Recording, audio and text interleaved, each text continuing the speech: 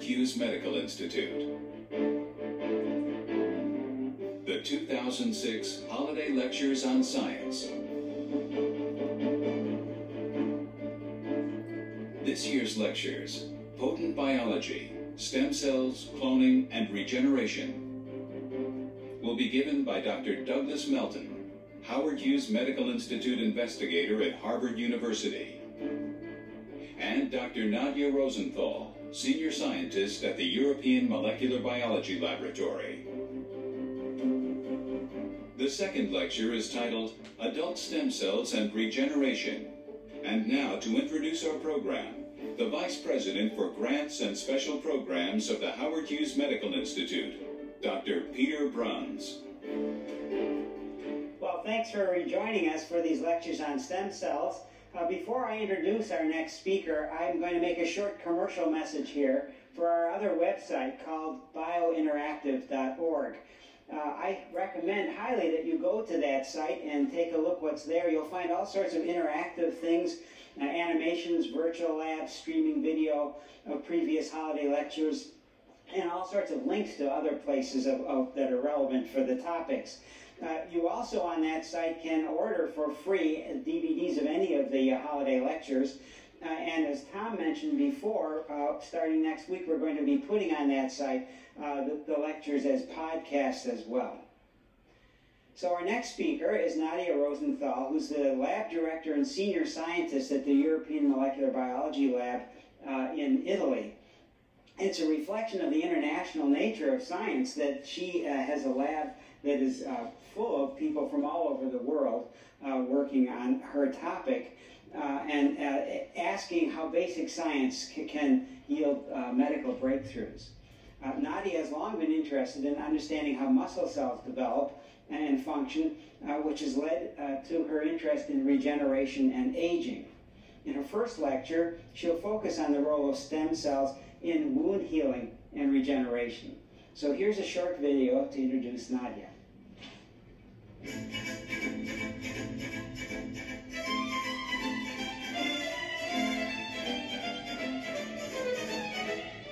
Obviously, living in Italy is a wonderful inspiration, and in fact, as a child, I was obsessed with the Renaissance. So to come back and spend as much time as I possibly can when I'm not in the lab, roaming the churches and looking at the art that just suffuses this city in Rome is an absolute delight. A lot of the people in the lab are also really enjoying the fact that we live in Italy. It hasn't been hard to recruit people to come and work in this lab because of the wonderful city we sit in. I've been aware of the responsibility for teaching, and not just teaching, but teaching in a way that is inspiring and is engaging. It's unfair to ask a young adult to sit and listen to you unless you're telling them something that's really interesting. I find science endlessly interesting, so I have to figure out a way to make it as interesting to the students that I teach. The holiday lectures are a wonderful institution. I've already, I think, engaged just about my entire lab in the project to convey to as many young people as possible the excitement that we feel in stem cell research. And it'll be a real challenge for Doug Melton and me to meet the same sort of standards that we've seen in some of the previous lecture series. But we're lucky because we have a really exciting subject to work with. Stem cells are something that everybody's heard about, and what we're hoping to be able to do with this series is to make it crystal clear exactly what stem cells are, what they can and can't do, and why scientists are so excited about working on them.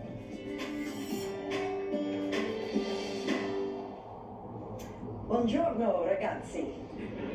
Don't worry, I'm not going to go on in Italian, but it's really wonderful to be here, and specifically to be here with all of you. I have to say that it was just about when I was your age, when I was 15, that I first became obsessed with biology. I had a fantastic teacher in high school, and I was thinking I was going to be an artist, and I got this course that just made me realize that this was absolutely what I wanted to do for the rest of my life. And I think that the excitement of biology is very infectious, and I hope that some of you will get it and catch it at this event. I'm also very excited to be able to do this with Doug, who for many years has shared with me this insatiable curiosity for developing embryos. But today I'm going to talk specifically about my most favorite topic of this particular part of my life, which is regeneration. So from Doug, you heard that the embryonic stem cell, the ultimate embryonic stem cell, which is the fertilized egg, can give rise to a number of different tissues, in fact, to all of the tissues in your body, and it does so with a gradual process of differentiation and specification into these tissues that you see rendered here. But what Doug touched on, and what I'm going to spend the rest of my time talking to you about, is the fact that we must keep the deep and very complex formation of our body intact for the entire time we're alive. We have to keep our skin intact, we have to keep our bones intact, and even such very highly turning over tissues as some of the tissues that Doug mentioned have to stay the same shape, the size, and the function has to remain as well. So we're going to be talking about replenishment and renewal, which actually is happening even in you as young people. It's happening as soon as you form your body. And so it's a very interesting and engaging part of science. Now, I'll just point out a few of the organs that we know are very good at replenishing themselves, and Doug mentioned these. In the intestine, we are continuously sloughing off cells inside of our intestinal wall in response to the food that passes through, and that has to be continuously renewed. Or the liver. The liver clears our system, our circulation of toxins and waste products, and therefore has a heavy-duty job. The liver cells turn over and new ones are replacing all the time. And finally, our skin, which of course is our barrier to the outside world, is something that is getting sloughed off all the time and has to be replaced and replaced and replaced. And for those tissues, there are specialized cells that are set aside to do this very job.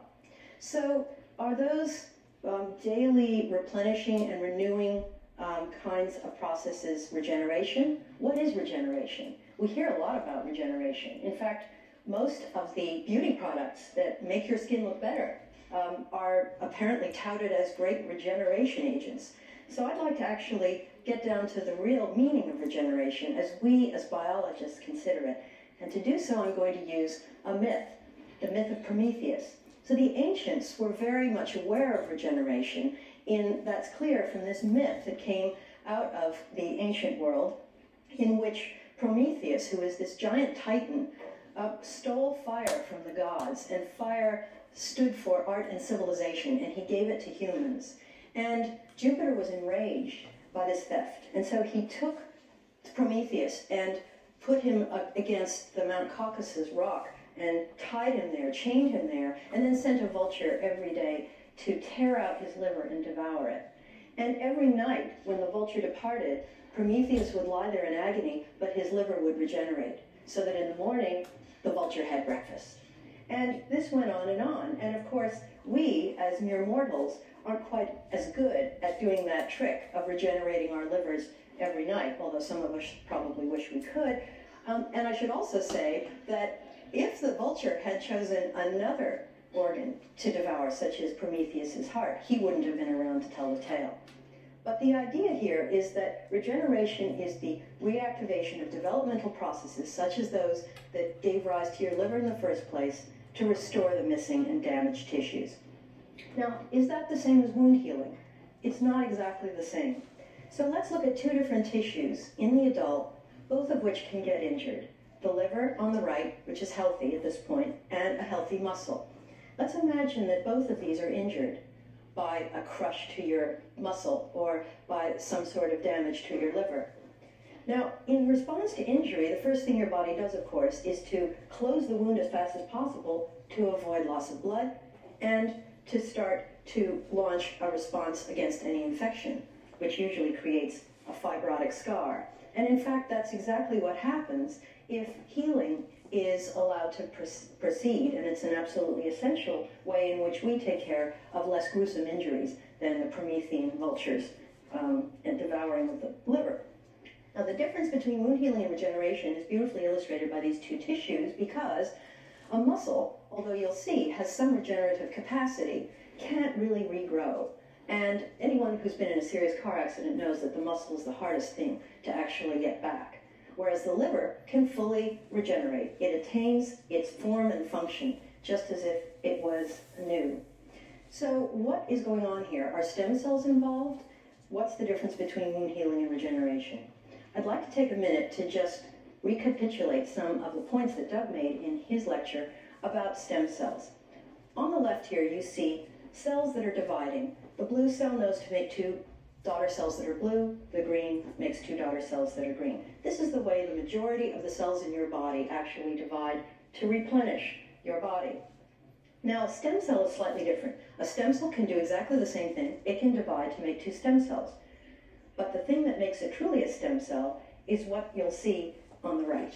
Here, a cell is giving rise to two daughters, one of which will maintain a stem cell nature, and the other of which will go on to make either a blue, a green, or a yellow cell.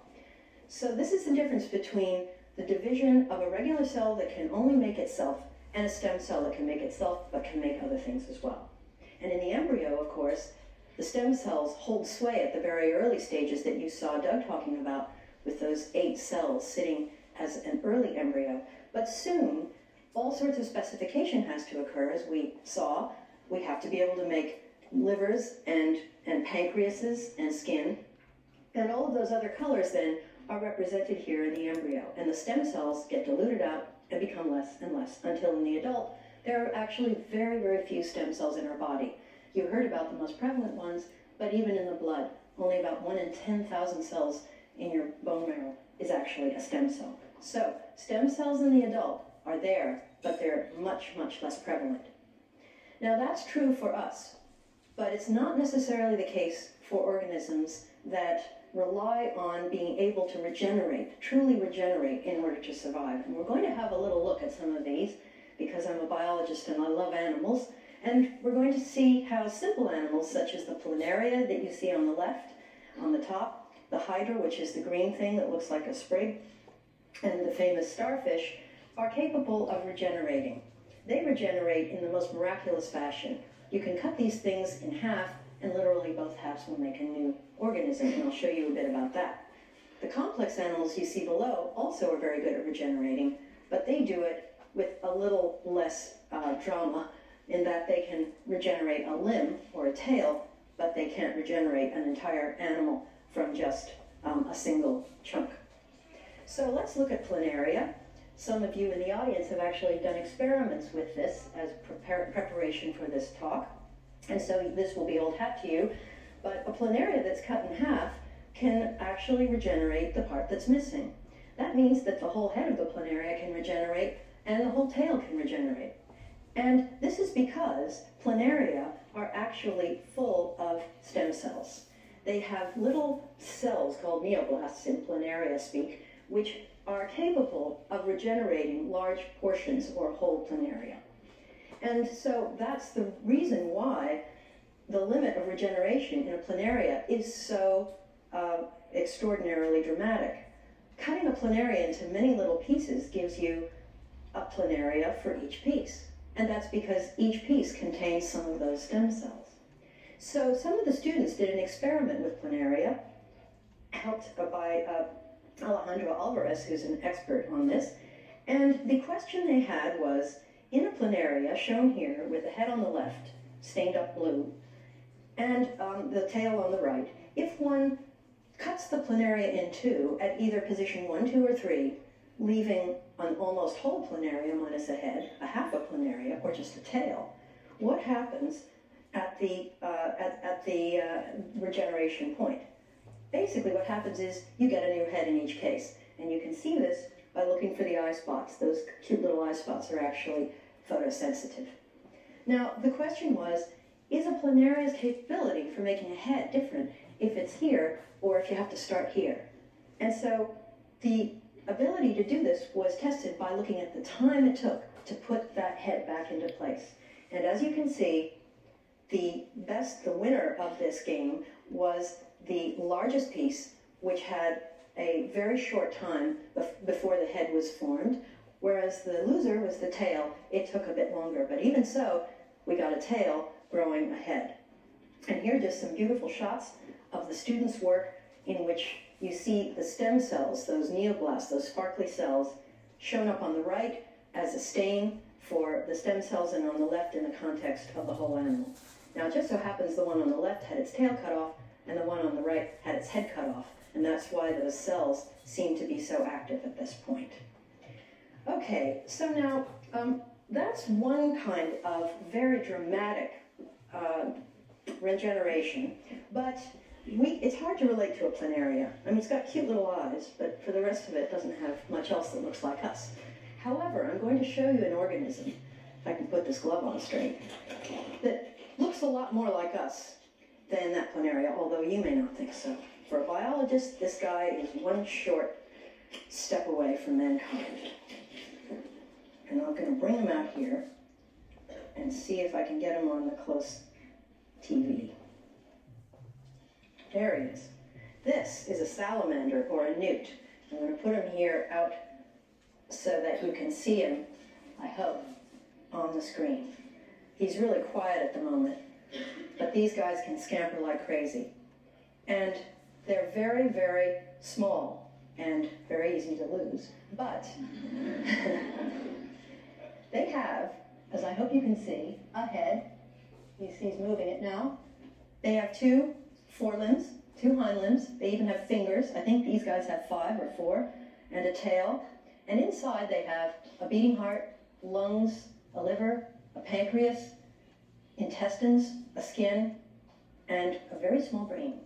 And they're very, very capable of running and outrunning their prey, but if by any chance part of their tail or their limb gets cut off, they can regenerate the entire thing.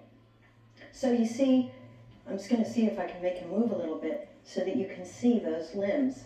You see how detailed they are? Now, Doug was entranced at the rehearsal and asked me to get this little guy, now this didn't happen in the rehearsal, to get this little guy and show you what his belly looks like, because his belly is beautiful and red.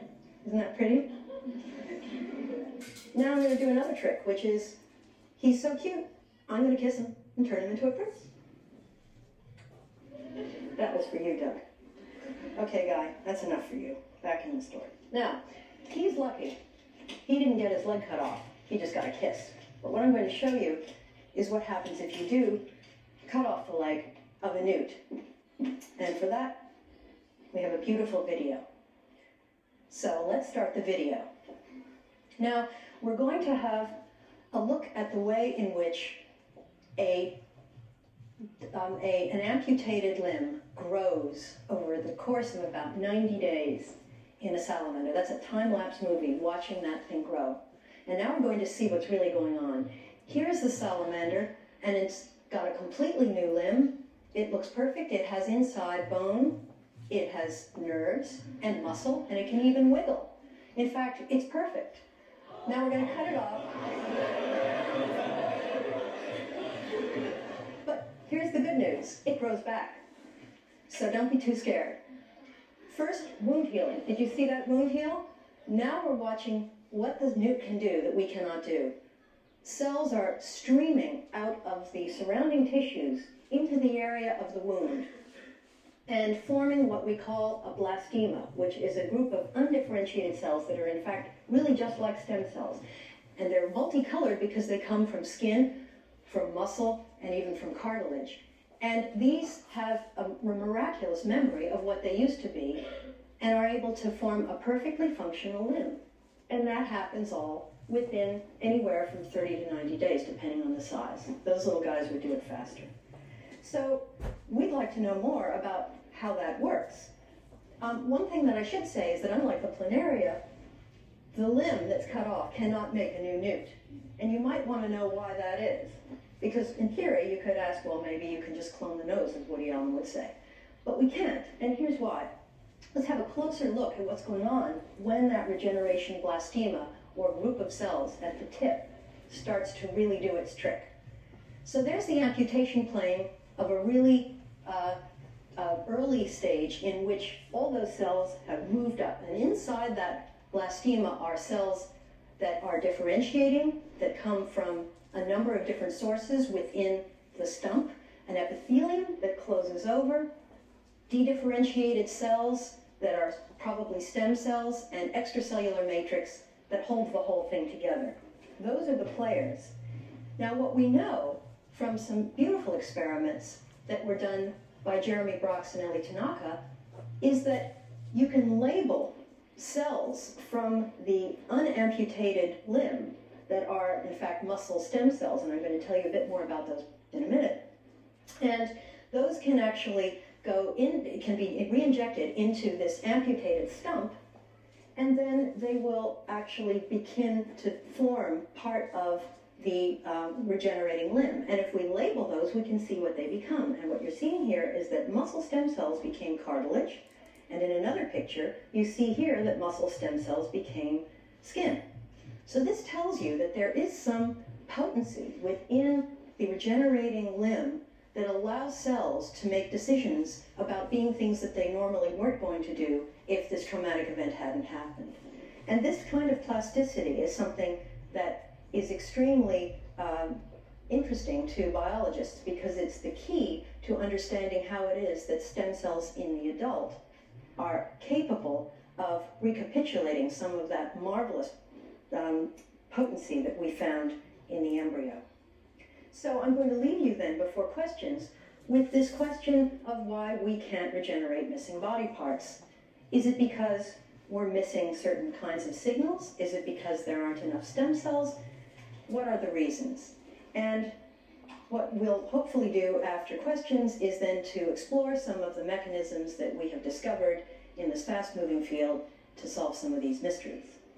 So let's take some questions. Why is the newt not able to regenerate, like the arm to regenerate a complete newt? I'm sorry if I didn't make it clear. The question was, why isn't the arm capable of regenerating the whole newt?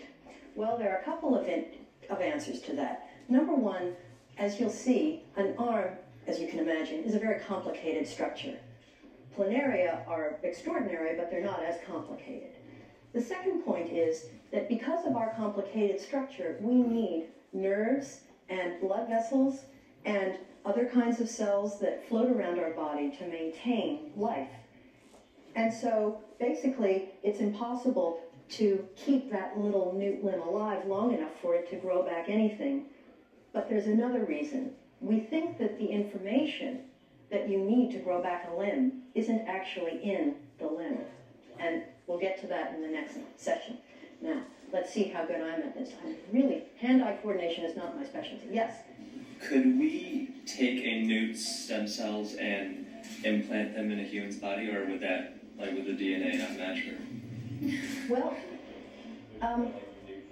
we could do that. I wouldn't recommend it for all sorts of reasons, one of which is that we are trained as highly evolved immunocompetent organisms to reject things like newt cells unless we're in the process of eating them, which we're not going to do either. So I think, to get to your question in a little more detail, the issue of whether a stem cell from one species can function in the context of another species is something that we're going to hear about a little more from Doug tomorrow.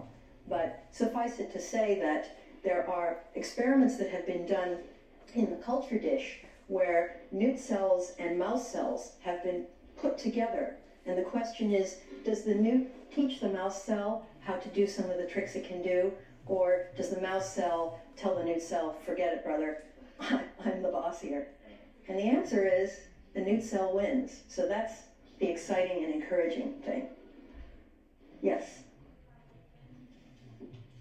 Sorry, I can't even throw. When people have surgeries to lengthen limbs, like when they separate the bones and then the bones grow back into them, why can't they just like put stem cells there to make, and when that happens, is there more muscle? Like, how does that, Like, if there's an absence of stem cells there, then how is it growing? Sorry, which part is growing? I didn't quite catch that. When they separate the bones and then the bones grow back to you. Well, interestingly enough, bones are some of the most regenerative structures in our body, and they actually grow back better than muscle. So, for instance, if you crush your leg in an accident and the bone is broken, your doctor will say, no problem about growing your bone back, that will heal, and it will actually form the bone as it was before, due to all sorts of signals that the bone somehow senses, much like the newt. The muscle just isn't as regenerative, and we don't understand what it is about different tissues that make it one more regenerative and another less, but we suspect that it may have something to do with stem cells.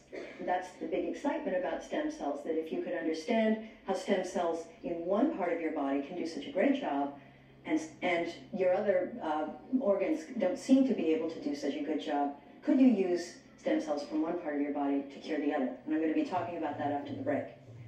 I want to get someone at the back because I want to show that I can throw, as well as Doug. There, that's better.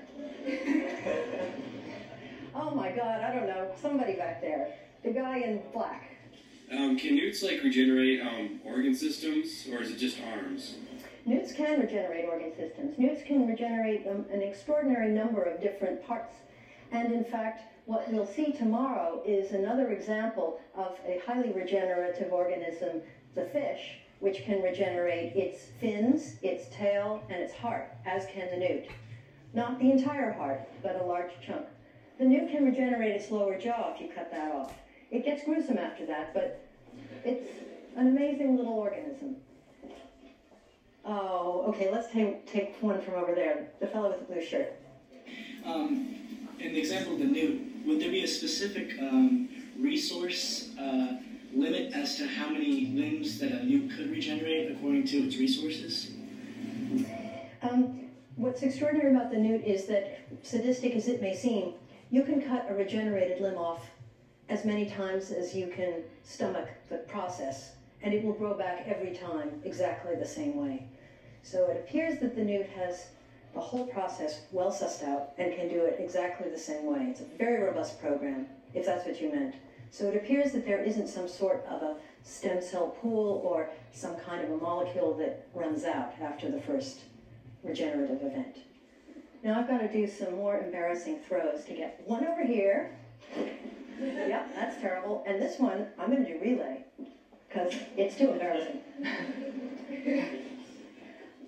Okay, let's go for the lady in light blue. Like, what triggers the stem cells to go to like a wound to form the glass tumor? That's a very good question. And we believe that there are a series of acute signals that occur immediately after the wound has been created that tell the organism that there's been a traumatic event, much like a wound healing response. But that second event, in which instead of just closing the wound and remaining a stump like an amputee that would happen if my arm was cut off, there seems to be another set of signals that we would dearly love to know about. And I'm going to tell you a little bit about one of them in the second half of my talk. Now, I'm afraid that's it for questions. All right. Let's go on. So, the question is why we can't grow back a limb. Obviously, there are many questions in the audience that pertain to this, and anticipating those questions, I thought I would just put up a picture of what actually is inside your limb. And this is a simplified artistic version of it, but as you can see, it's a very complex structure. And therefore, when we consider the way in which the salamander grows back its limb, we really need to think in terms of how these various complex structures know to become what they are. And one possible reason why we can't do this trick is because of the risk of cancer. And I'm going to talk about each of these in turn, but two others are that we've lost programs that help us to regenerate our bodies, or that we simply don't have enough stem cells. such as the planaria, who's full of them. So let's look at the one about cancer. Now, why do I bring this up? Any cell that can launch a proliferative response, the way the explosive divisions that you see early on in embryogenesis take place, have the capacity to go wrong, because cancer is cell division gone horribly wrong. And so when we think about that extraordinary growth of the little salamander's limb, we have to realize that that is putting the salamander, in theory, in risk of getting cancer. And why is that? Differentiation, as you heard from Doug, involves taking a cell that is uncommitted and very potent to become many different things, and assigning functions to its daughter cells. But during that regenerative event that we saw in the newt, another event occurs, which I'd like to just mention here, and that is that thing one that we heard about from Doug in the pancreas, a differentiating cell actually dividing. But in this case, the division is such that a backward step is taken so that now the cell is in fact potent again and can become more than one thing.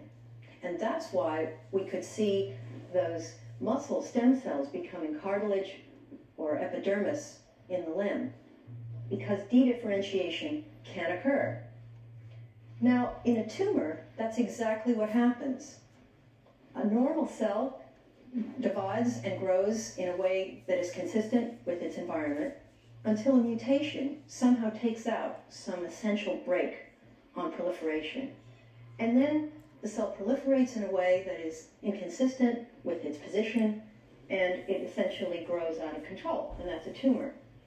So in theory, a cell that's dedifferentiated is a cell that could be a cancer cell. So what's the difference? Why don't newts get cancer?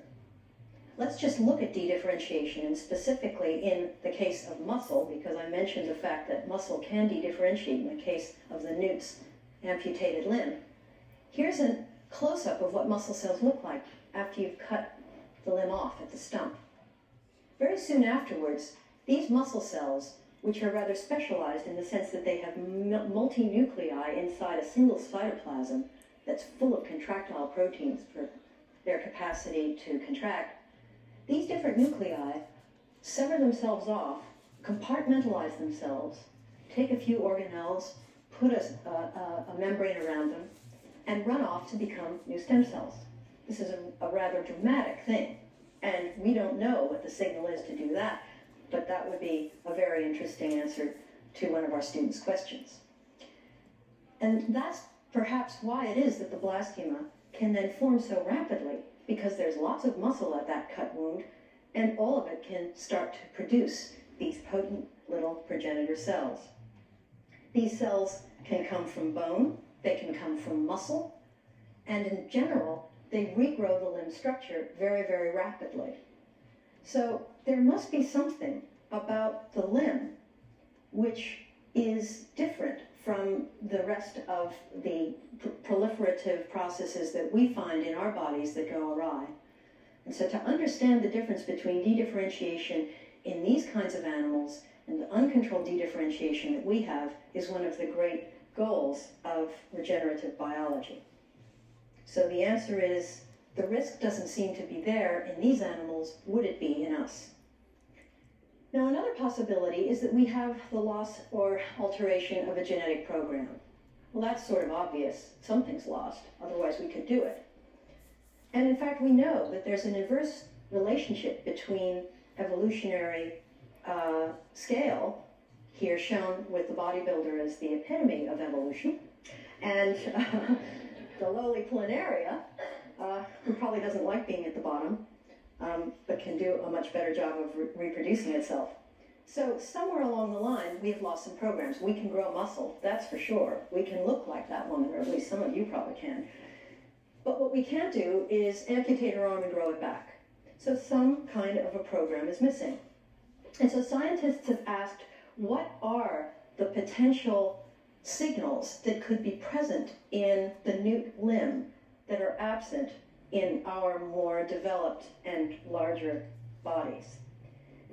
And a clue from this came from a beautiful experiment that Jeremy Brox did several years ago, in which he asked the question, if I cut the newt limb off below the elbow, near the wrist, what grows? And the answer is, a little blastema forms, as you see, and over the 70 days that it takes to regrow that limb, it grows exactly what it needs to, basically just the lower part of the forearm, the wrist, and the hand.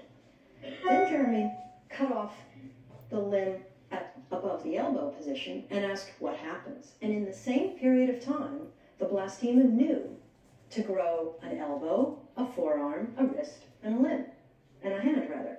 So something in that stump knew where it was, and at the time that it was amputated, immediately launched a new program that would be different if the amputation happened here or if it happened here.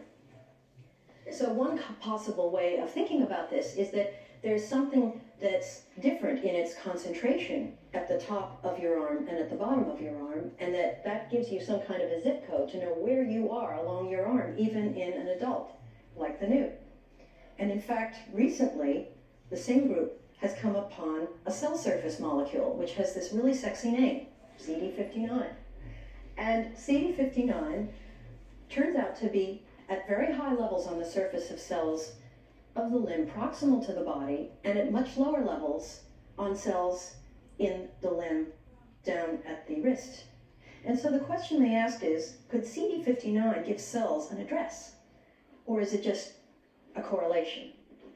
And to answer that question, they did some very elegant experiments. They tried to change a cell's address by giving a cell more CD59 than it should see. So in this case, what they did on the top is a control in which they took a cell out of the limb before it was amputated and labeled it with a red dye and then replaced it into the growing blastema of an amputated limb and asked, where do the progeny of that cell end up? So all the cells have the mark and the progeny have the mark. And as you see, the cell ends up at the right place in the wrist, because that's where it came from. Now we do the same experiment, except this time we engineer that cell to express a lot of this cell surface protein CD59. And then we put the cell back into the same position on the blastema. And as you can see in the lower panel, that cell thinks that it should be down here somewhere because of the higher levels of CD59 that it's expressed. So it's probably cordoned off, and the guy says, hey, you should be down at that end. The problem is that it's not a benign arrangement because, in fact, the whole experiment results in a deformation of the limb, so that not only does this tell the cell where to go, and it's a different place, but once it's there, it produces some sort of deformity. And in fact, what we see is that on the control on the left, there are a number of different concentrations of CD59 shown on the bottom in a schematic way with different colors, and those color orders are in disarray and are disrupted by the presence of cells expressing too much CD59. So there's no more green cells because the cells that are there are expressing CD59 at a level that should be red. So in theory, what you could say then is that we obviously have lost the CD59 zip code, and therefore we simply don't have the right programs to do the job, and we'll never be able to regenerate because we wouldn't be able to know how to grow that new limb. So a question then is, are humans and mammals just incapable of regeneration because we can't afford it because of cancer or because we don't have the right programs? Well, the answer is no. And improbable as it may seem, this is the only case of true regeneration in the mammalian kingdom. Now, for those of you who've never seen one of these before, it's a deer with antlers. And for those of you who know nothing about deer with antlers, this is very seasonal. It turns out that every year, these antlers fall off. Every single year. And every year they're replaced. New antlers grow. And every time the new antler grows, it acquires a new point. And so eventually, we talk about 6-point bucks. These are deers that have had 6 years to develop these different points. Think what that means.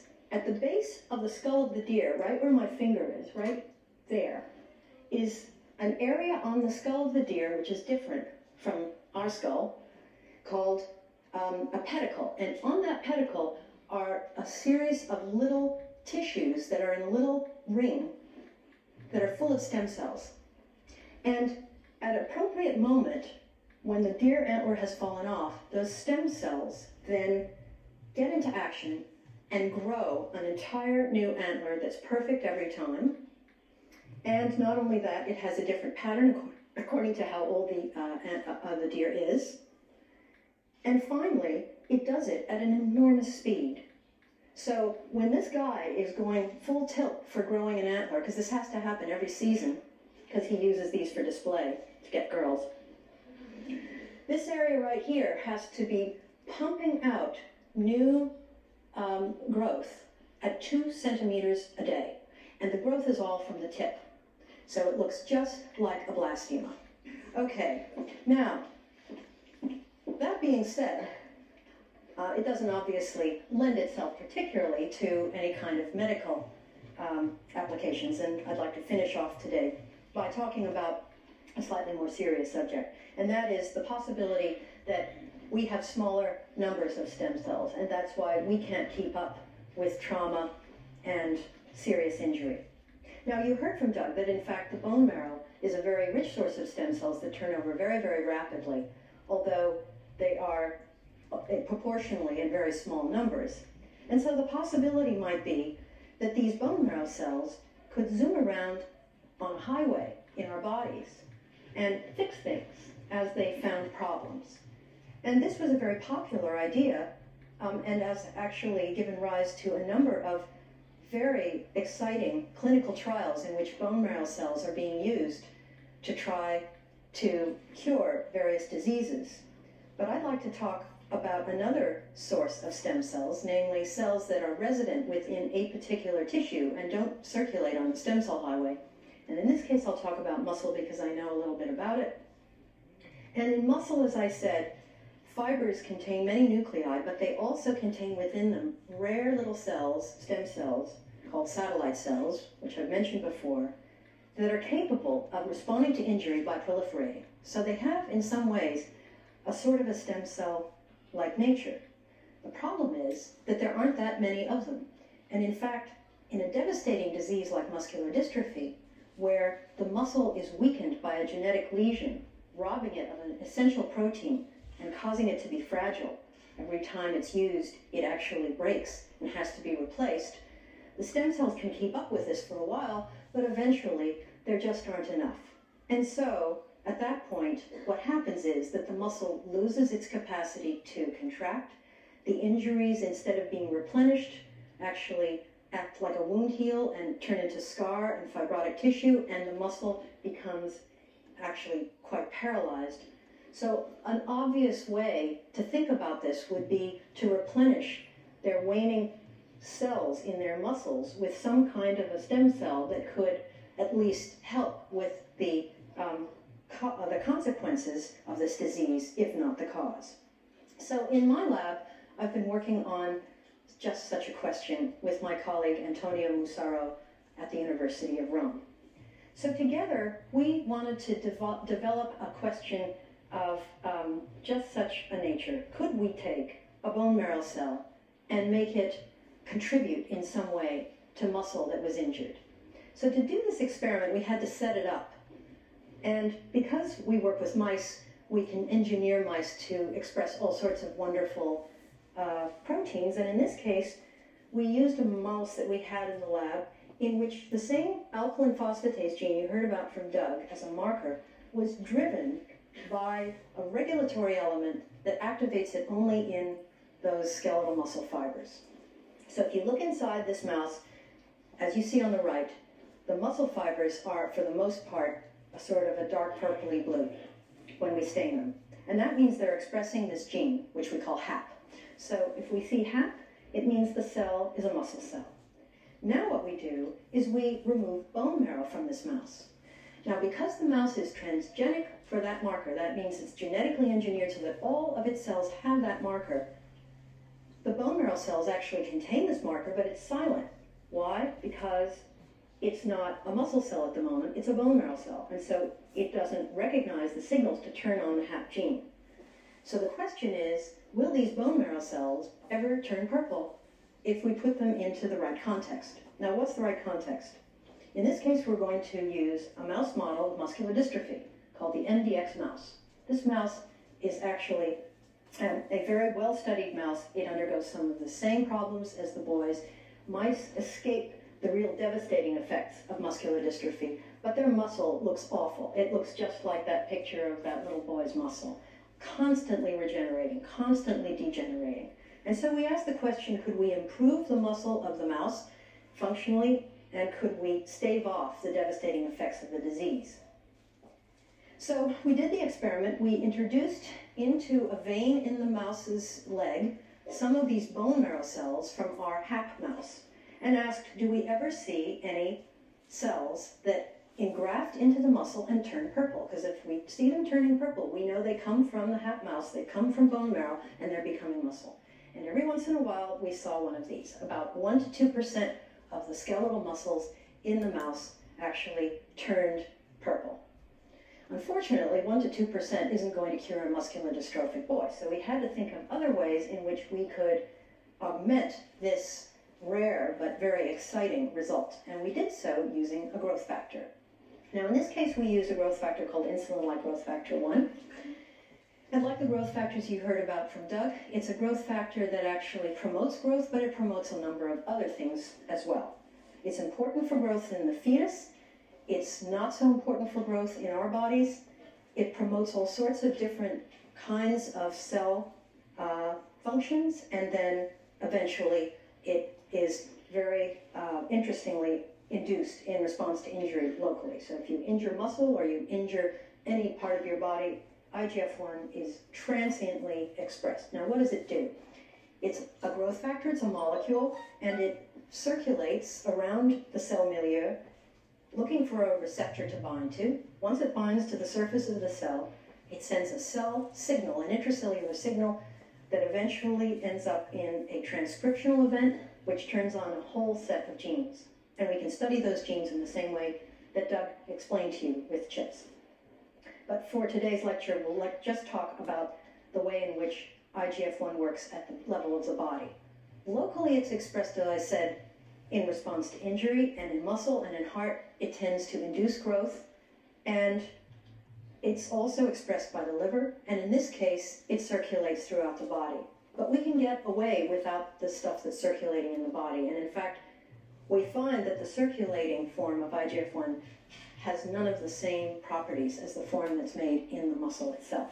So we had the chance then to make a mouse that was expressing more than its normal share of IGF-1 in the skeletal muscle. And we did that with transgenesis. And it's the same way we made the HAP mouse. And we do it by taking a fertilized egg out of a mouse and injecting it physically with DNA encoding our IGF-1 protein. The gene of IGF-1 goes in there, in this case driven with a muscle-specific regulatory element. That embryo is transferred into a foster mother, and that foster mother gives rise to pups, some of which hopefully got the gene.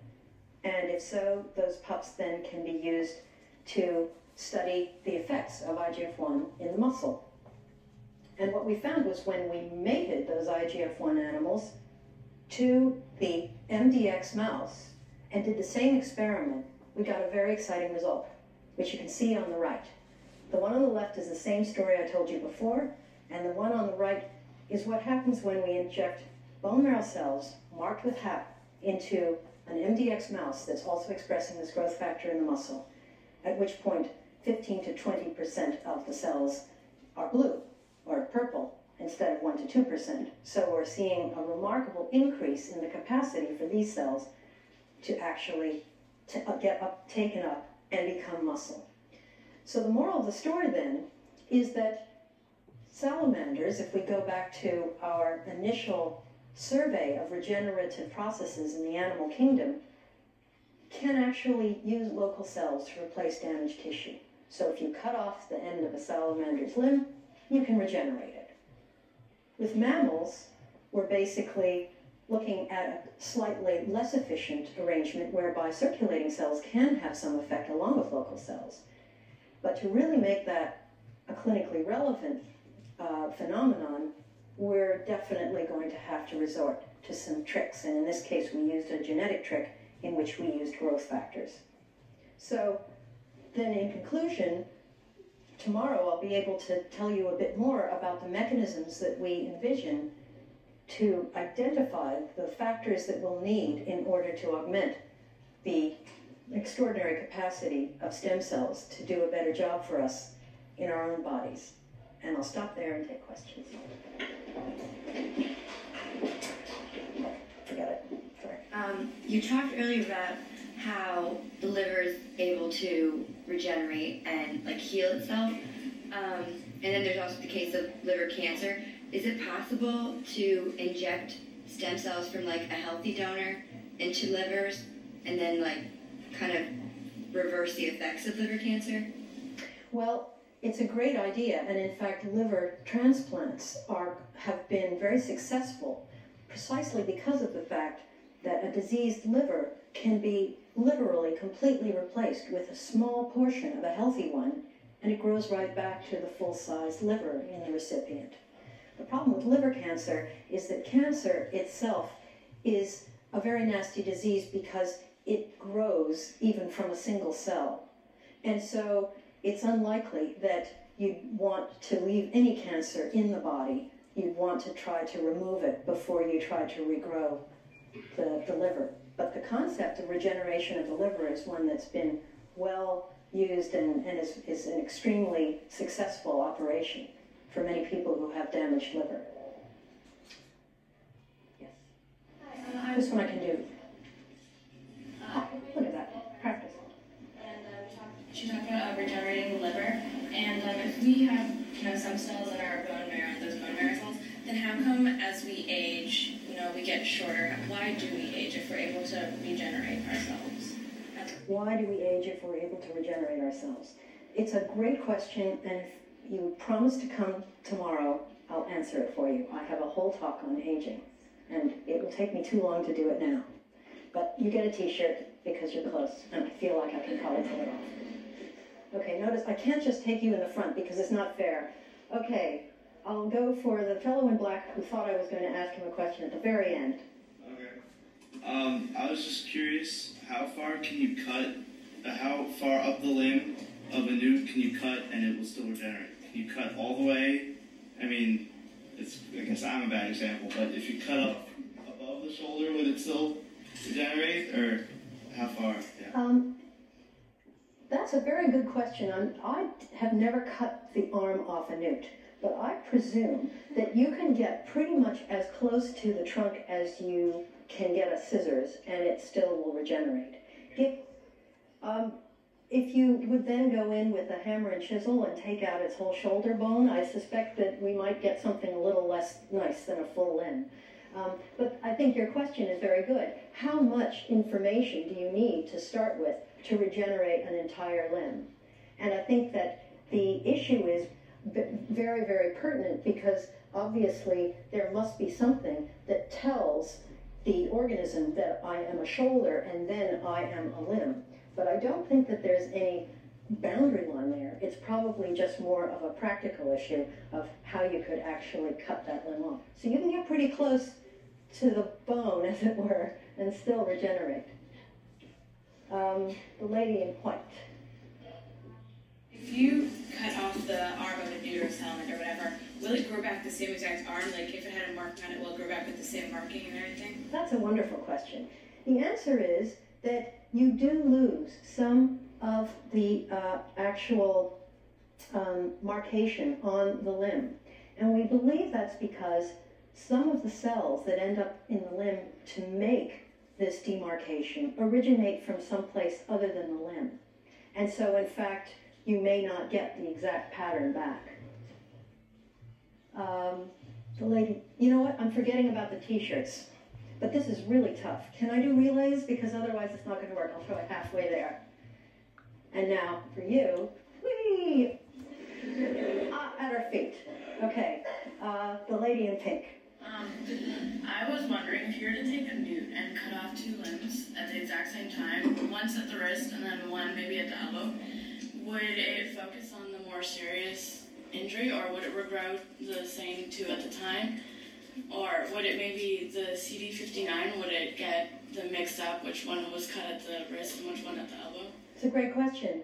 The answer is that these events are local, and so the limb that needed to grow back just a hand would grow back the hand. The limb that needed to grow back the whole thing would grow back the whole thing. It appears that these are local signals, and therefore they don't actually get mixed up across the body. It's a very, the CD59 molecule is actually sitting on the surface of the cells within the limb. So it's as if the surface of the cells were just a more intense pink up here and less intense down here. So it's an intrinsic capacity to read your zip code from your local information, rather than some guy coming around and telling you. And, I'm sorry, gotta get rid of the t-shirt. I'm getting better at this, but I'm afraid we've got to stop. Time is up.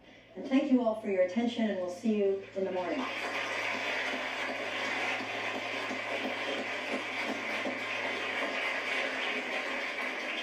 Thank you, Nadia. And there were plenty of questions left, and obviously the people out there watching this on the DVD in the future or on the web right now can't ask questions right here, but we have a mechanism to answer questions without fear of flying t-shirts.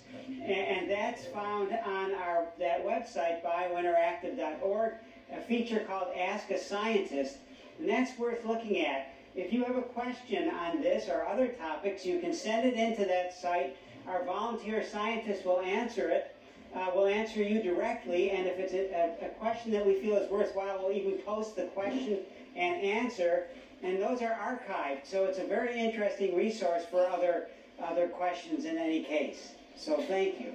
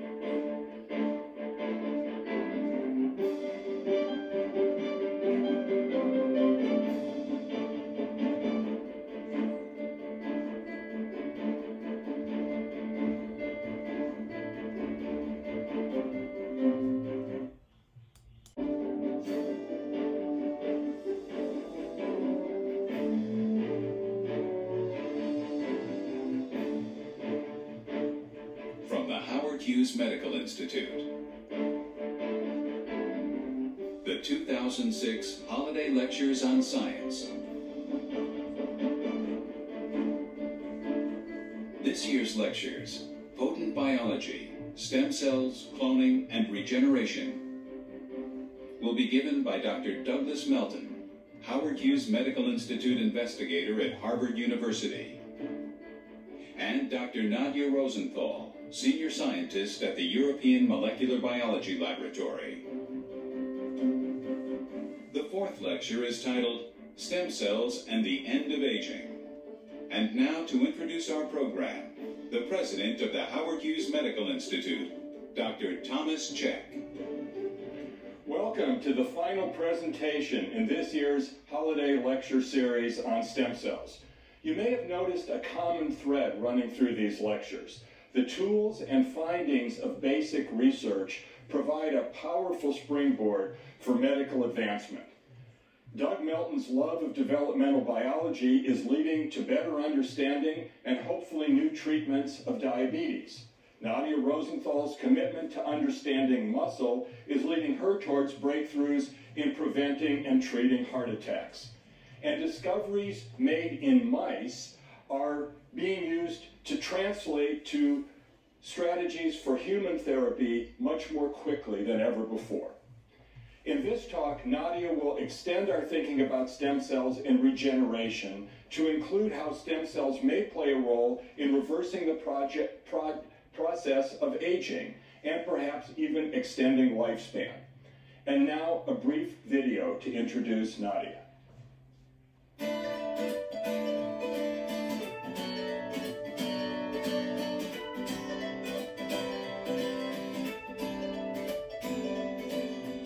As a child, I really was just a naturalist. And so we spent a lot of time just foraging around and essentially looking into rock pools and having a good time. But I didn't think of myself as a scientist at the time. In fact, my parents are from the theater. So if anything, I was considered a budding artist because I liked to draw. And I think my parents were quite astounded that I might take on something as bizarre for them as a biology career. So in this case, it was the opposite. Why don't you become a sculptor? Why don't you become an artist? And instead I said, no, I want to be a biologist. No. Let's see, what are we... There's something exciting and almost obsessive about being a scientist. There's never an end to the questions you can ask. And I see absolutely no distinction in my students between that bug being caught by men or women. It's absolutely equal. And I am convinced that this is merely a question of teaching women how to be competitive and how to ask for what they need to get their science done. What's really great about having stuck it out this long in science, with that initial passion still intact, is that our lab is actually now able to answer some limited questions about how organisms form. And I'm absolutely secure that the next generation of scientists, the young students and postdocs in my lab, are going to be the ones who will really be able to unravel that in a way that will satisfy what I was looking for, namely a quantitative way to approach the somehow intangible nature of beauty and pattern and form. And I think that this is probably going to be the reason that I want to work on aging research, because I want to stick around long enough to see that happen. Well, buongiorno again. Today we're going to follow some of the themes that we started hearing about in Doug's lecture about degenerative diseases that often affect the aged, and how these diseases are, in some cases, diseases that we could model or perhaps even treat with stem cells. Today I'm going to focus on not the diseases that are associated with aging, but the actual aging process itself. So we're all getting old. That's the bad news. And what's worse, if you look on the left at some of the attributes of youth, robust organs, high tissue turnover, wounds healing very rapidly with less inflammation associated with that healing and less scarring. All of those youthful attributes are somehow blunted and compromised as we get older. So on the right, the old gentleman, this wonderful drawing of Leonardo da Vinci showing youth and age facing each other, the older man is compromised, frailer organs, lower tissue turnover, wounds healing more slowly, and when they are wounded, older people tend to heal less well, so that inflammation sets in, and scarring can often compromise the function of the tissues and organs. So the question is, how much can stem cells actually address these natural but rather alarming side effects of getting older? Let's have a look at how stem cells might contribute to different tissue types, because different tissue types actually age at different rates. So if we consider tissues in different categories according to their capacity to turn over, at the top, high cell turnover, high regenerative potential, they include blood cells. We've heard a lot about those, gut epithelium and the epidermis, and that's because, we believe, there are abundant stem cells associated with those tissues. Now, in the medium category, we see such tissues as liver, which can actually regenerate quite well, and skeletal muscle, less so. But it's better than some of the lower regenerating tissues, such as the brain, the kidney, or the heart, about which we'll hear about later. And in each case, the capacity for regeneration appears to at least roughly track with the contribution of stem cells. So how could it be that stem cells have an effect on aging? Maybe they're just tracking with aging. Is it possible that they actually cause it? If so, there are a few different ways in which we could imagine this could occur. One would be that we simply have less stem cells as we get older. Or perhaps we have the same number, but they're less good at doing what they normally do. Or perhaps the environment in which they find themselves in our aging bodies has shifted so that they're all right, but where they are is not. So let's look at each of these possibilities and see whether there's any truth to them. The first question is whether there are less stem cells as we grow older. And to look at this question, we're going to look at a particular tissue type, which I particularly like to work on, skeletal muscle, which is sort of in the middle of the road.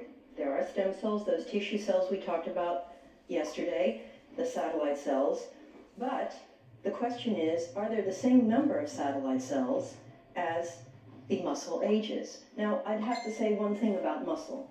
You all know that we can change the size of our muscle rather voluntarily by going to the gym or by working out in other ways. And in fact, muscle is one of the most marvelously responsive tissues in that sense. And yet, at the same time, as we grow older, no matter how much we work out, no matter how much that master athlete runs, we end up losing up to 1/3 of the muscle mass in our bodies by the time we're 75 or 80 years old. And that really leads to a lot of problems in society. Older people are frailer, they tend to fall, and then their bones are brittle, so they tend to break. And in general, it's an enormous cost to society, but it's also a real problem for quality of life as you grow older. So these aren't just trivial academic questions. These are questions that really could have an effect on society. So let's look at what happens when a muscle is injured and regenerates. As you know from my previous lectures, we've talked about these stem cells called satellite cells that sit within the muscle bed. They're normally quiescent, but when muscle is injured, they're induced to proliferate by activating signals. And this allows them to produce more cells that can then replace the tissue that is damaged or lost, so that repair occurs, and in fact, the muscle is as good as new.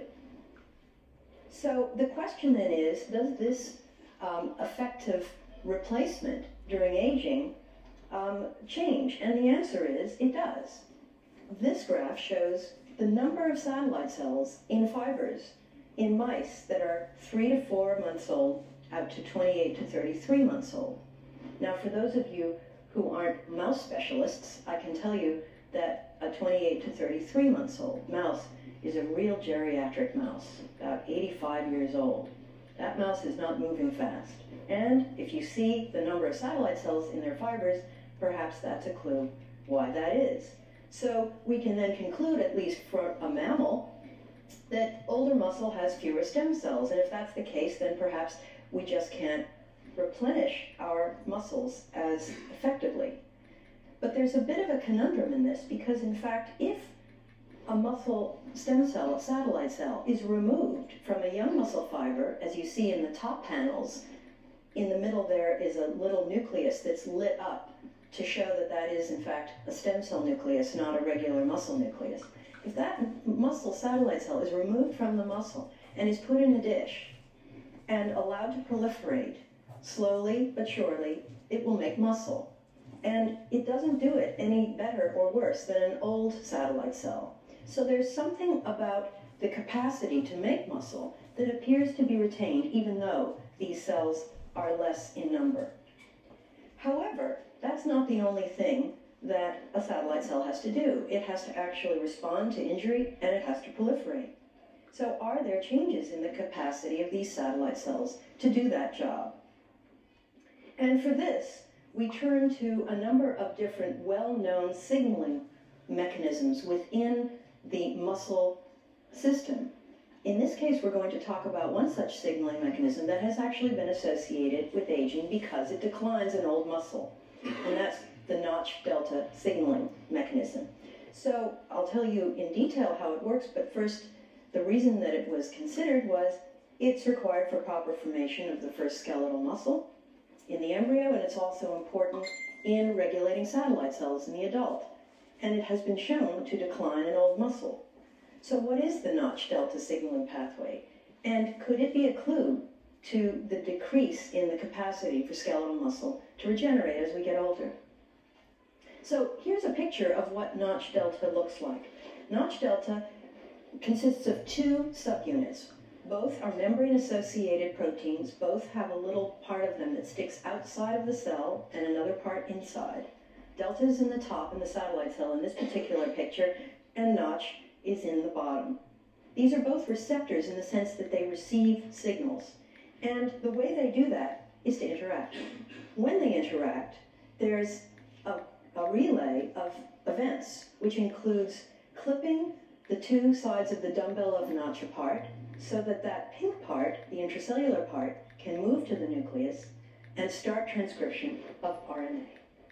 So in that case, we have a way of telling the cell on the outside to do something on the inside, and that's exactly what signaling does. In a young muscle, after injury, we find a very robust increase in the number of delta molecules sitting on those satellite cells. And that is probably the reason why, in fact, satellite cells are so responsive to injury, because they increase the signaling, rev it up, and are able, therefore, to go into another proliferative round. And interestingly, in old muscle, that response is absent, so that the delta increase doesn't show up. Now, in some real-life pictures from Tom Rando and his colleagues, here you see what muscle, young and old, looks like after it's been injured, as it pertains to the Notch delta signaling system. On the left is a young muscle that's been injured, and the injured fibers here are artificially lighted up in a sort of pink-yellow scheme. And you can see that the same injured cells are in the old, but there's a difference. No green. What's the green? Green is delta. So delta is being highly upregulated in the entire vicinity of the injury in a young animal, but somehow that response is absent in the old animal. Now, again, this is one of these observations where you could say, well, this is an obscure set of receptors that's interacting, and it changes during aging. How do we know it has any causation? Maybe it's just going along for the ride. Now, in order to test for that, scientists have to perturb the system. So we have to change something about Notch delta signaling and see if that changes the way the muscle can regenerate. And that's exactly what Tom Rando and his colleagues did, with some very clever tricks. First of all, I have to explain that there are ways in which you can inhibit the Notch signaling pathway as well as increasing the Notch signaling pathway. And I won't go into the details of how we do this, but just suffice it to say that if you treat a muscle with an inhibitor and you injure that muscle in a young animal, you see that in the top left panel, a normal muscle starts to degenerate in a way that is much, much more reminiscent of what an old muscle looks like if you inhibit Notch. That is to say, if you compare the inhibition of Notch in a young animal, it looks much more like the way an old animal responds to injury. That's in the lower left. Now, let's say we, in a complementary study, we activate Notch. Can we actually turn an old muscle into a young muscle in its capacity to regenerate? And the answer is we can. So here you see that an old muscle is looking much, much more like a regular young muscle in its regenerative capacity. So these sorts of experiments begin to give us clues as to what molecular changes are going on during muscle aging and how we might intervene in those changes. Now, finally, I'd like to talk about the possibility that the stem cells have their own intrinsic problems during aging, but the environment is aging as well. So the question here is, if we change the environment of an aging tissue, will the resident cells in that tissue respond in a different way? let's look again at what happens in an injured muscle. In a young injured muscle, we have a very robust signal that seems to go through the entire muscle, activating the satellite cells. It involves notch, it involves a lot of other things as well. And what that does is produce, in the end, a proliferation of the stem cells. In the older muscle, a similar injury is capable of in activating those same responses, but they're blunted in some way, as if there was some negative damping down of the response to regenerate. And in that case, what you see then is less satellite cells. So would it be possible that there is an environmental effect here on the way these satellite cells are responding? And could there be some way that we could expose the young muscle to an old environment and the old muscle to a young environment? Now, short of transplanting muscles from young animals into old animals, which doesn't really give you that much information, Tom Rando came up with a very ingenious scheme. In this case, he asked the question, where's the fountain of youth? Is the young animal capable of reprogramming old muscle to respond to injury in a more effective way? Or is it possible that the old animal, if exposed to a young environment, will actually in some way damp down the capacity for the young muscle to regenerate? To do this, he made parabiotic pairings between mice of different ages. Now, how this works is a small suture is made in the side of the animal's skin. In both cases, in these pairs, they are sutured together as if they were mini Siamese twins. Not their whole body, but just a small portion of their body is connected. At this point, what happens is that the circulation of the two animals begins to run into each other. And eventually, after a couple of days of this, the animals actually share the same circulation. Now, they share the same blood cells, but they also share all of the factors that are floating around in the serum of your blood. And the question then can be asked, what happens if you injure the young animal or the old animal in these, what we call heterochronic pairings or partners? So I'm going to show you a complicated slide which gives the answer to this question. And although it's complicated, it has a real dramatic punchline here. So let's go through it very quickly. We're going to look first at the capacity for a young mouse to sustain injury when exposed to a young mouse's environment. That's a control, because in fact we assume nothing's going to change. And in fact, if you see at the top, you're beginning now to be muscle experts, you can tell that that muscle there is actually regenerating pretty well. Now at the bottom, you see a stain for red, and red means new muscle forming. So where you see red on the lower panel, that means regeneration is occurring. So this is just a very easy way to see whether there are going to be changes. Now you see here that if you injure the young animal and the young animal is partnered with the old animal, it doesn't seem to affect the young animal. The young animal continues to be able to regenerate just as well. Now let's look at an old animal who is paired with another old animal. Again, another control, which tells us that the actual procedure itself isn't changing anything about the way in which these animals can regenerate. The punchline is here. If the old animal is injured when paired with a young animal, it regains the capacity to regenerate its muscle. So that's pretty astounding. That means that there's something about the young animal's environment which is affecting the old animal. Okay, so the obvious answer you're all thinking, I'm sure, is, well, that's easy. They're just stem cells in the young animal that are going over into the old animal and doing the job. I mean, that's the obvious answer to this. So in order to test for this, we looked in detail at the capacity for the young animal to actually both activate the notch pathway and to deliver cells to the old animal. So first what we're going to see here is that in fact the notch pathway is activated in old animal cells if cultured in a dish with young animal serum. Now the serum does not have any cells in it. It's just the stuff that your blood cells float around in. It's full of factors, and those factors are capable of activating the notch pathway in the old stem cells. So that tells us that it's probably not cells. And here's just the data to suggest that that's the case. Here you're looking at young cells on the left with serum from young and old, same number of notch-positive cells. The old cells that are exposed to either young or old serum either have less notch, as we see in the previous slide, but they also have the capacity to activate notch with young serum. Now, finally, in a real proof of concept in the actual animal, you can mark the cells in the young animal by using a transgenic animal. And that allows you to follow the cells if they do move over at all. So the way we do this is to use a young animal that has a green fluorescent protein transgene in every one of its cells. And then we look in the old animal after injury and see whether in fact there are any green cells in that old animal, and the answer is there are not. So although the cells are moving around, those muscle cells are actually controlling the regeneration of the old animal's injury in response to young factors.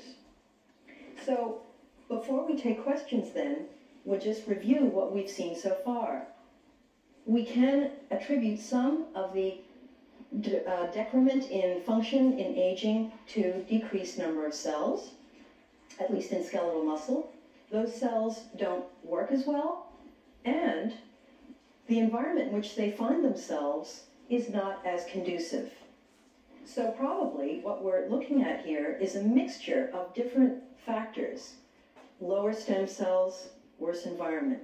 And we're now poised in the field to ask the questions, if we change the environment, can we change the number of stem cells? Can we actually rejuvenate ourselves if we understand more about the fountain of youth, the famous fountain of youth, which appears to be floating around in all of your bloodstreams and less so in mine? So, obviously, we'd love to know what are those factors, and now we're in a wonderful position to be able to answer that question with a systematic approach. We have a test, and we have a question in which we can couch that test. So finally, then we can ask the question for our next part of the talk: are there factors that we already know about that could perhaps be some of these candidate factors, and are there ways in which we can improve both the capacity to regenerate our own tissues, but also perhaps to improve the capacity for stem cell therapy to work better in older people? And I'll stop there, and I'll take questions. Yes? I was wondering how muscle fibers actually know if they're injured or not in a molecular sense. Well, that's a very good question, and the problem is that this is a field that I love, and so you're going to have to stop me from warbling on. And therefore, what I'm going to say in a very short, hopefully succinct answer is that there is a mechanical effect on muscle, which is to literally destroy cells. And when cells are burst apart, there is an immediate response in the surrounding tissue of any organ. And what happens, among other things, is that signals are sent out from that injured area to call in important other cells from the bloodstream, such as the inflammatory cells, the cells that might be there who need to actually clean up the mess, to take away the dead cells and make sure that those dead cells are appropriately degraded, and to couch, if this is a surface wound, to somehow close it, to keep it from getting infected. Each one of those populations of cells that comes into the area is a potent source of factors itself. So what we're trying to figure out now is, what are the factors that are coming from the injured tissue versus what are the factors that are coming from the cells that are coming in to help clean up the mess? Just like that. Concentration. Yes, I'm going to save this one for you. Right. Why is that, despite the lower amount of stem cell contribution, that the amount of regeneration is the same? In which case? The chart we had a decreasing amount of cell contribution. That's right. Yeah, there's still high regeneration in the... Oh, I'm sorry, in that middle part, in those middle tissues. We believe that those tissues have been somehow programmed to be able to regenerate because they're constantly in very heavy use. So if you think about the two tissues that were mentioned, skeletal muscle and liver, that are in that, these are tissues that are not in high turnover mode. That is to say, they're not actually being sloughed off the way the intestine or the skin is, but they are also prone to injury.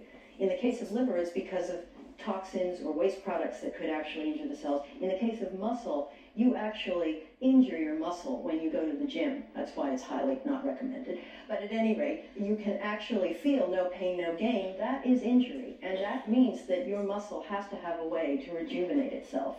However, we believe that in those cases, the amount of turnover is not as great as it is in things like the skin, and therefore we're just in a sort of an intermediate stage. But this is somewhat of a hypothetical gradation, and obviously each tissue type has a different way of doing this repair process.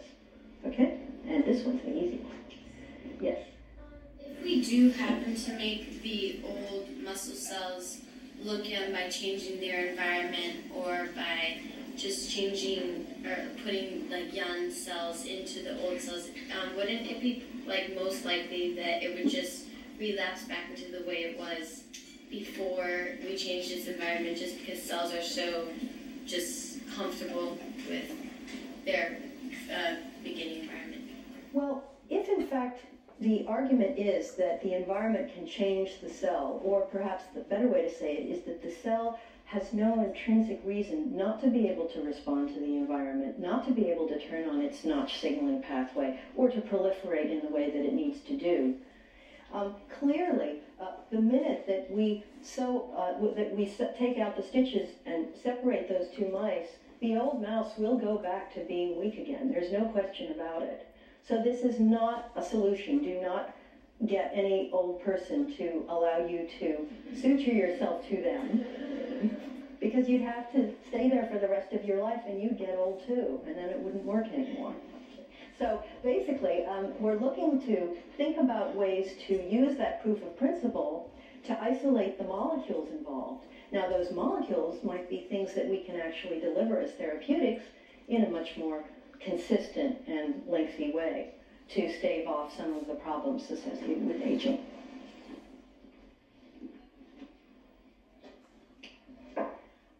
The lady with the dark jacket and the red scarf around her neck. I've heard of a disease, I'm not sure what it's called, but it's where young kids they age really fast, and but they their age is still the same, and their personality is it has really it's still young, but don't they still keep their stem cells from since they were young, or do they also lose their? That's a really good question, and this is a very rare but extremely distressing sort of disease called progeria, in which there's premature aging.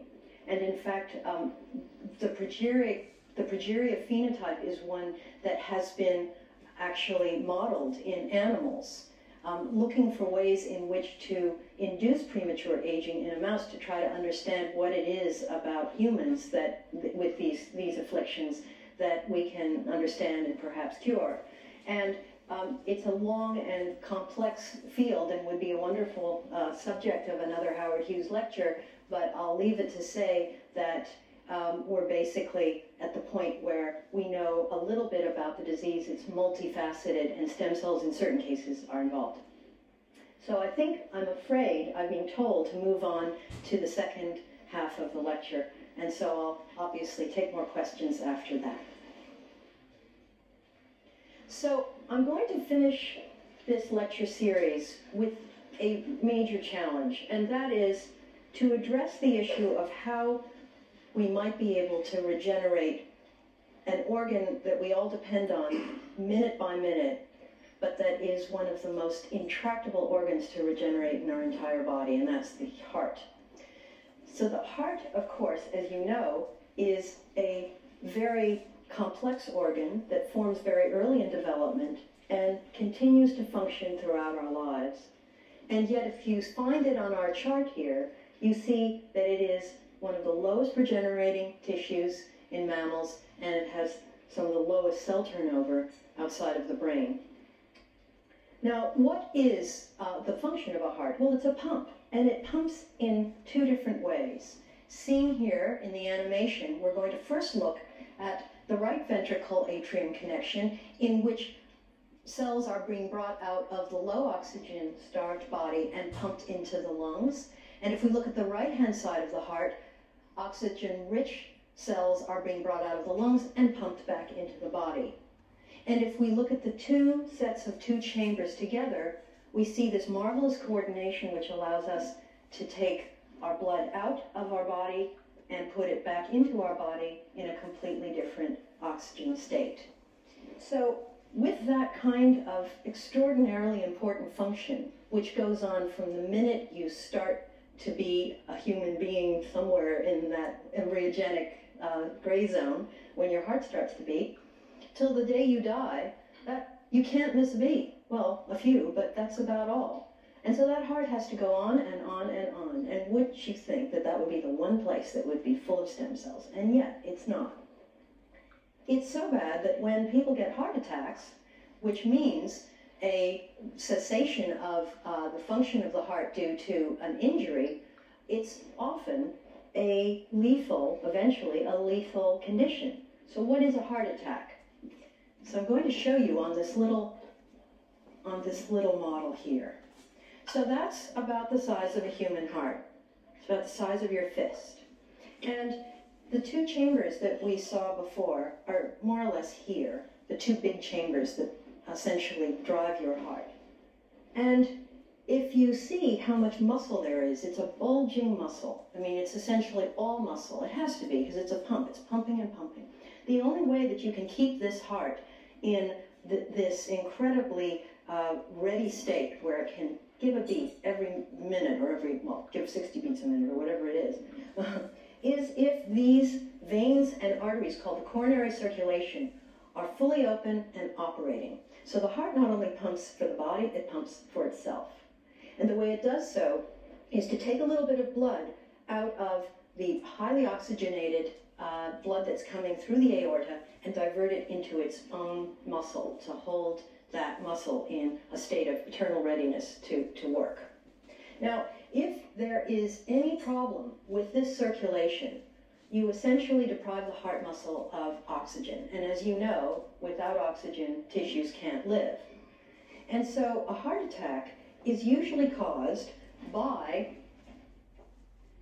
a problem in one of your arteries. So assume that this is then one of your arteries running through your heart. This artery is probably my artery after having spent 5 years in Italy, eating too much rich food. Namely, all of this yellow stuff in here is called plaque, and it's a collection of cholesterol which builds up in the inner sides of your blood vessels over time.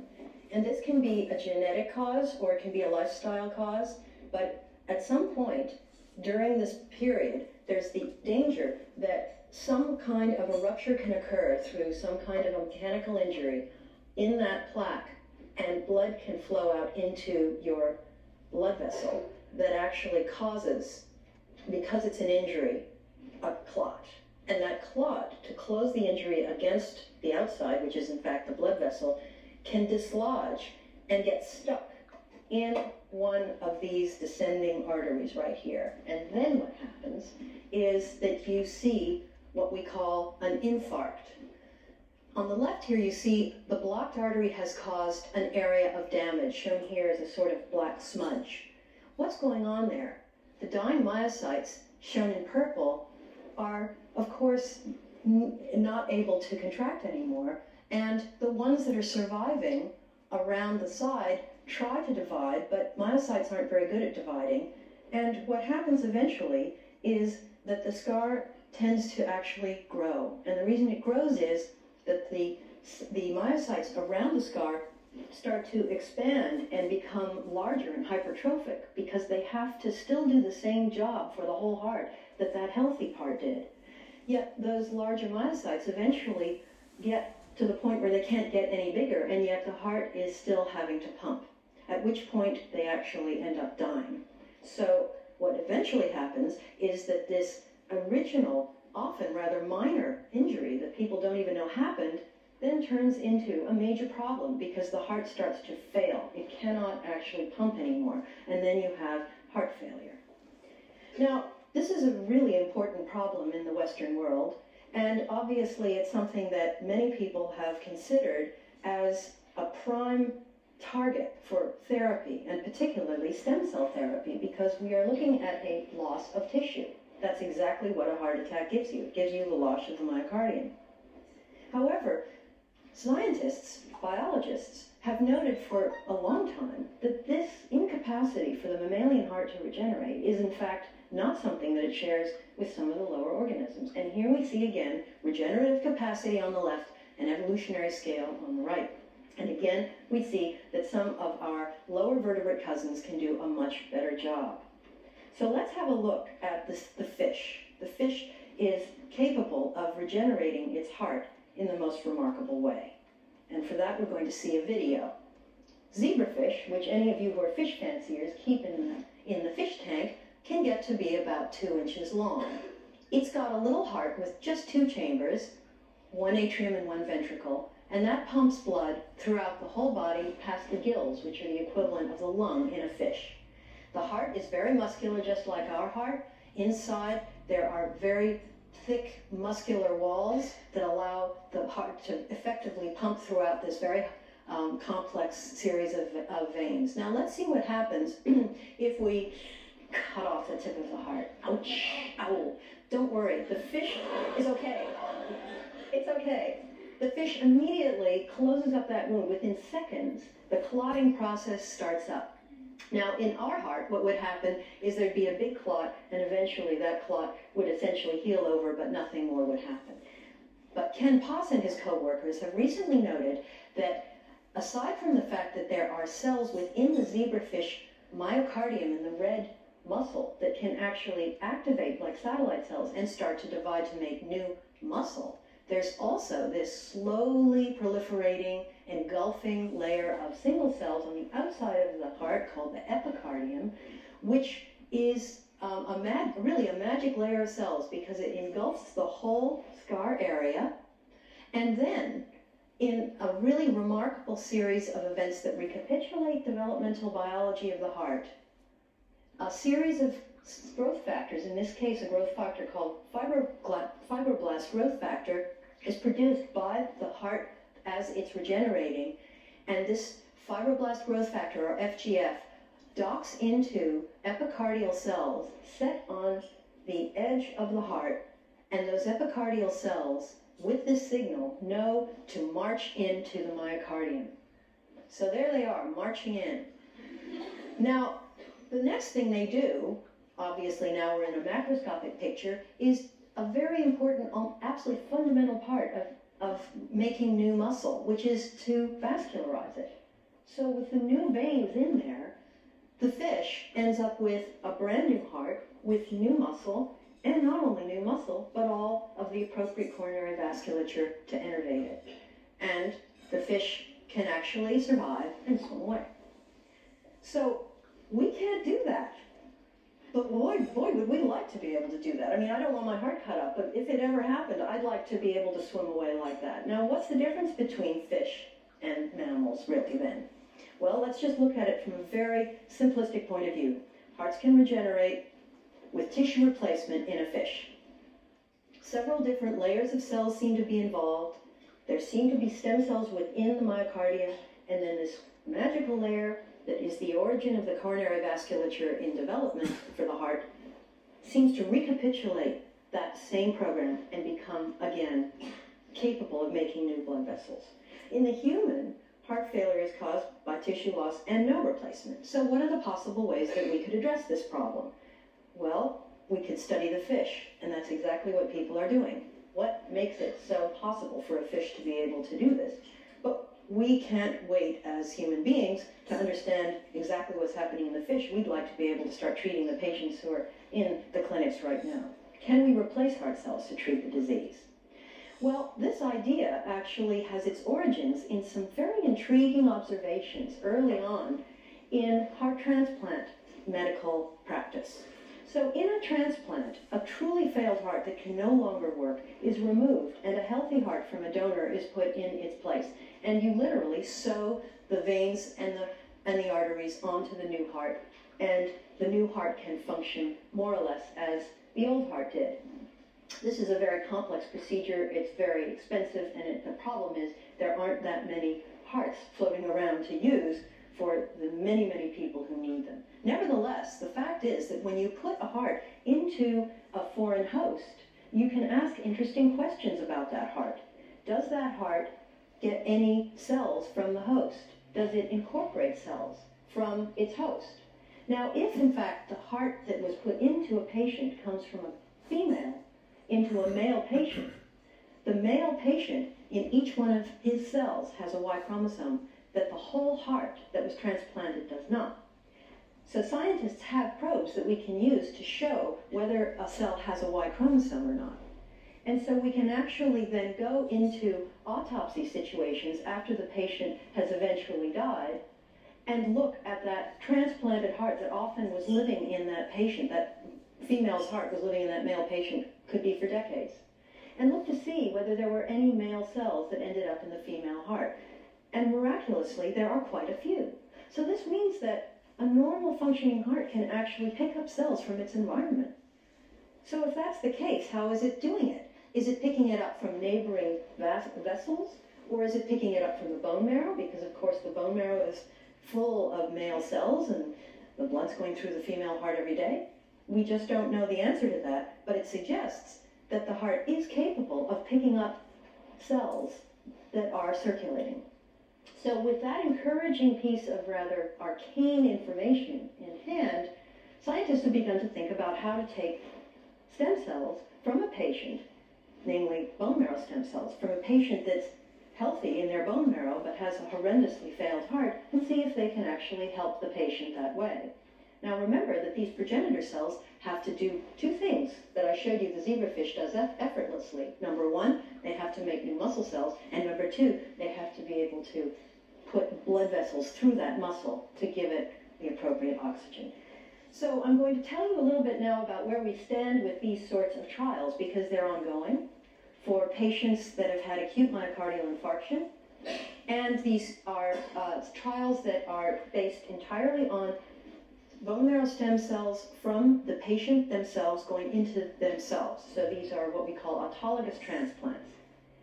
And these can be extracted from the patient's bone marrow and cultured, purified, depending on the protocol. Some of the trials have used certain subsets of bone marrow cells called endothelial progenitor cells, or EPCs.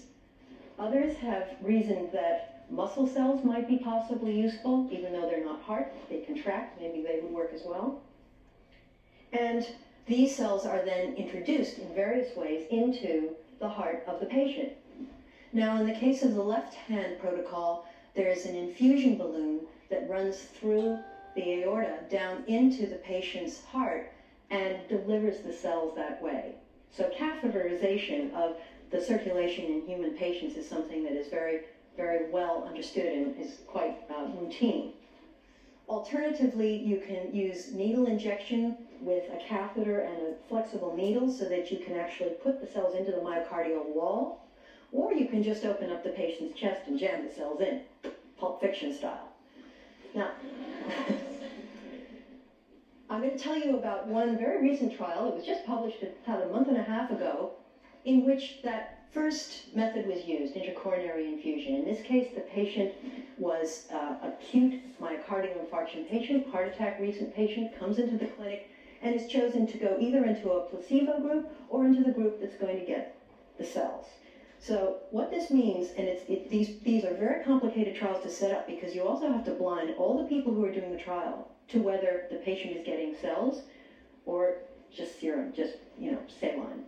Because you might be able to pick up all sorts of effects based on perception, and so you want to get rid of all of that. So these are now trials that are called double-blinded, placebo-controlled trials. These trials mean that many patients come in. Some of them are secretly in a placebo group. Some of them are secretly in the group that's going to get the cells. They're all treated as any patient should be treated for myocardial infarction, but there's just this added extra treatment. And then the question is, what happens? Now, this was a trial, very large trial, and many patients were enrolled, and the results just came out, and the answer is encouraging on one level, but a little bit disappointing on another. As you see from the numbers here, patients that received the bone marrow got a 5.5% increase in their function as measured by ejection fraction, which is the amount of blood that is ejected out of your heart. So the better the ejection fraction, the stronger your heart is. Now, of course, some people recover spontaneously from heart attacks, and you can see that by the number of the placebo, which is 3%. So a 3% increase in the capacity for the heart to do better was what you would get anyway. Now, this is not going to cure anybody in the long haul. And so, clearly, although it's a proof of principle that there's some effect, beneficial effect, we are far from the optimal protocol. Clearly, we have a lot of work to do. So what are the other ways in which we can address this? Maybe we can stimulate the heart itself to make new cells. And if that's the case, maybe that would help us to address the issue. So in our lab, we've tried a technique in mouse to see if that would work. And you're familiar with this story because of the IGF-1 growth factor treatment I told you about yesterday for muscular dystrophy. In this case, we tried the same trick, except we addressed the question of heart regeneration. To do this, we made a mouse that overexpressed this transgenic IGF-1 in the heart. And we did so by injecting a cardiac transgene into the heart of a mouse. And then we followed that mouse as the progeny developed that had the gene expressing this growth factor within the heart, and looked to see whether we had any effect at all on the heart, or whether these animals developed abnormally, because we're putting a lot more of this growth factor into these mice, and they have this growth factor from conception onwards. And miraculously, we found that the animals regulated very well. They saw the growth factor, they didn't seem to mind the growth factor. The only thing that we did see is that if you look at these pictures of mouse hearts as they get older, at 2 months of age, the mice had slightly larger hearts if they had IGF-1. But it was just a precocious growth to an adult stage because we found larger cells, which in this case was what we expected, but those cells never did anything other than get to the size they normally would be in a 6-month-old mouse, and then the mouse seemed totally normal. So on one hand, we were very happy, and on the other hand, we wondered if we had just wasted our time. So we decided to try to mimic a myocardial infarction in a mouse. Now, mice actually don't like McDonald's. They don't eat rich food. It's really hard to get them to go into some sort of atherosclerosis. They're not really fond of high cholesterol. They like carrots and like Doug. And they, therefore, you have to do something else. So what we do is we put a little string around the coronary artery and tie it down a bit as if there was a clot in there. And that gives them the equivalent of a myocardial infarction as seen on the right. Now, we then can follow to see whether the animals that had the growth factor do better than the animals without. So on the left, you see a mouse heart that looks normal with a ventricle, the big left ventricle, in a cross-section. And on the right, you see a control in which we opened up the mouse and gave it a myocardial infarction, closed it up and waited for a couple of months and then looked at it again. And you can see that this mouse has very nasty heart failure. That thin wall is exactly what patients look like after they've had a myocardial infarction and waited a long time. Now, a myocardial infarction, the same myocardial infarction technique on one of these animals that we had engineered to express the growth factor, didn't appear to have the same response at all. And as you can see in the lower left-hand panel, there was a rather miraculous recovery. In fact, it reminded us, perhaps hopefully, of the way the zebrafish regenerates. And so we believe then that the way in which the growth factor works is somehow to retain some of the tricks of evolution that we've lost and go back to being able to regenerate the heart. And if you look at the actual cellular basis of this, I've done it as a cartoon here. On the left, you're familiar with this picture. It's a scar. It's going to eventually cause problems for this mouse. On the right, We have brand new cells, we have a vessel going through it, and essentially we're on our way to a complete recovery. Now, how could IGF-1 be helping? Well, one thing that we noticed is that IGF-1 overexpressing animals appeared to express a number of molecules that we associate with homing.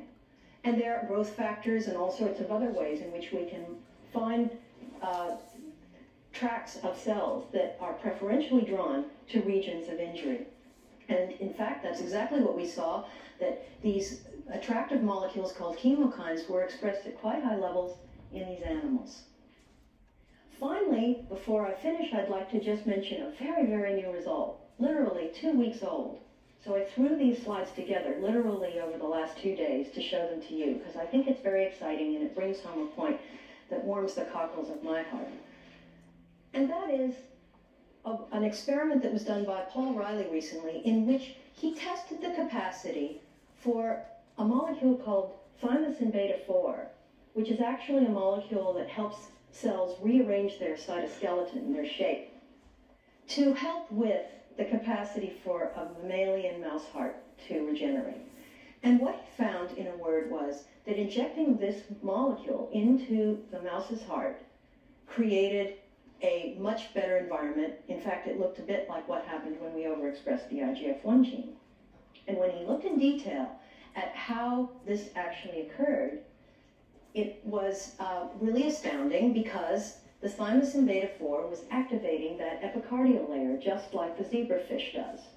And so it appeared that we were beginning to have a pathway here that we could actually start to imagine looks like a zebrafish regeneration pathway that we could artificially induce in a human heart. So we imagined that thymosin beta-4 might activate the epicardium to make new blood vessels. We know that FGF is another factor that we can deliver that might actually then turn those newly activated epicardial cells into cells that can actually make blood vessel cells, endothelial cells, and eventually then, hopefully, we can understand how, with the IGF-1 gene, we might be able to build new heart muscle itself.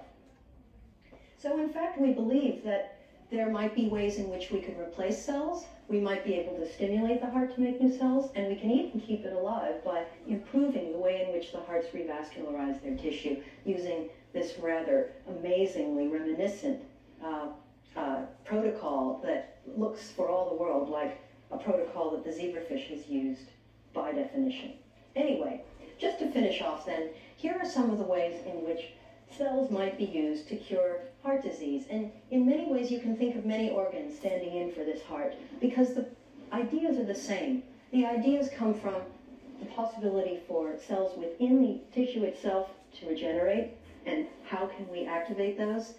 Cells that might be available that we're not even aware of within a tissue that could be cajoled into helping out. And finally, cells that might come in secreting different factors that could help us to convince the heart that it actually could regenerate in a better way. Now, before I close and take questions, I'd like to just acknowledge the fact that I have a rather extraordinary group of people to thank, which are my own lab. And I have to tell you that they're watching this from Italy. They called me yesterday and told me that I was a disgrace for the t-shirt episode. And that if I didn't do better, I wasn't allowed back. But I mean, in all honesty, that they've been wonderful in letting me out of school for a couple of days to come and talk to you. And it's really a pleasure to have young people in our laboratories who get as excited about science as we do. And I'd just like to acknowledge all those wonderful people in a rather salubrious environment in a small trattoria in Rome. And now I'll take questions. Yes? With heart transplants, do blood types still play an important role in that? With heart transplants, blood types do play an important role. And in fact, the capacity to hold on to a transplanted heart is largely dependent on how well that heart is matched at a number of immune levels. So thanks all very much, and I'm going to now turn the podium over to Francois.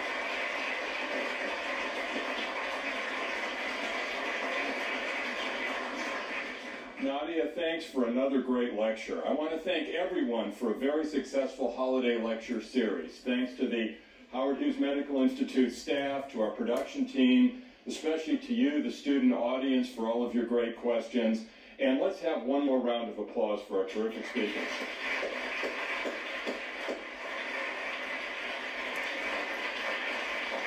Now, how about next year? Well, our topic for next year's holiday lecture series is HIV and the global AIDS epidemic. Hughes investigator Bruce Walker from Harvard Medical School will be joined by his colleague Bisola Ojikutu from South Africa. And they will present 4 lectures talking about how the AIDS epidemic got started, what the virus is like, how it became an epidemic, and what we can do in terms of prevention and treatment. So we hope to see all of you next year. Until then, have a great holiday season.